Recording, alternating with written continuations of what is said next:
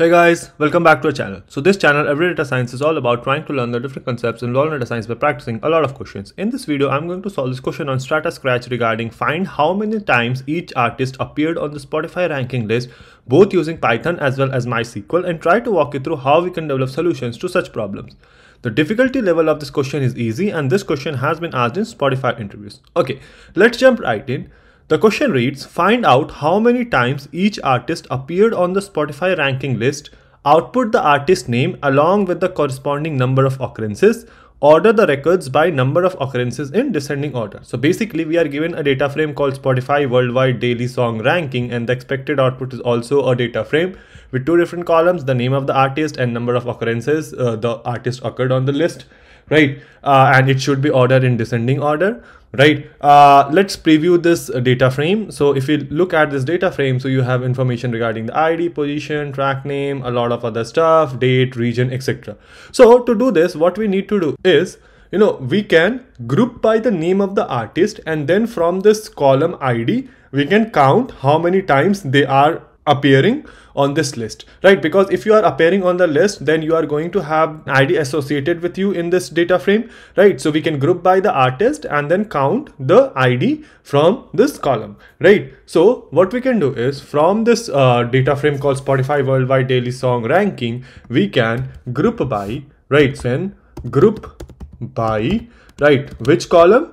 The artist, right? And we want that as a column, so we need to write as index is equal to false, and then from the column called ID we need to count, right? So let me run this, let's see what we are getting. So if you see, you have different artists and ID. So basically this is the count of how many times they appeared on the list. So obviously we need to change this column name to n occurrences, right? So we can write dot rename, right? What do we want to rename? Columns.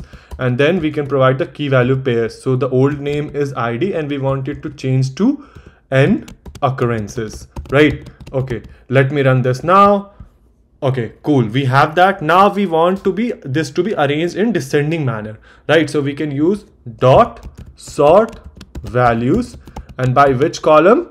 By n occurrences, right? So underscore occurrences, okay, and in descending manner. So we need to write ascending is equal to false, right? Let me run this now.